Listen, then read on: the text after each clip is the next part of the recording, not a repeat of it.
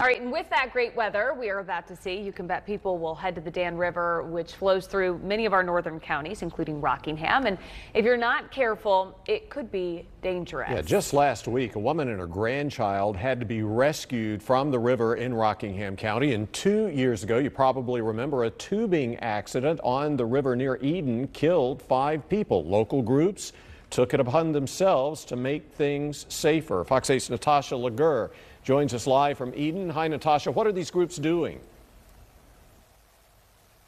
Well, Neil, the Dan River Keepers are putting up these bilingual signs, and you can see one of them is this side is in Spanish and in English, and this is all in an effort to help folks that are traveling through Dan River to know what lies ahead. The problem is some of these signs are disappearing.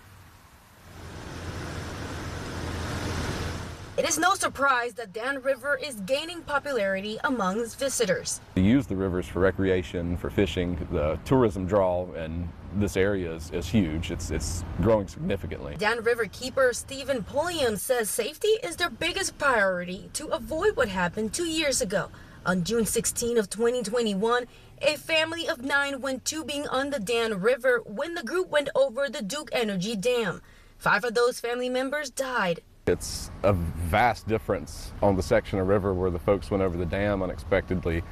The decommissioned bridges are littered with signage in English and in Spanish. The accesses where you could get onto the river before those dams are covered as well with signage. It's these signs that can make the difference between life and death for bilingual visitors. The Dan River Keeper put up a total of 25 signs near the dam. However, the group has faced some challenges. William mentioned some of the Spanish signs have been stolen, vandalized, and even taken down. They've been replaced, but at a cost of $200 per sign.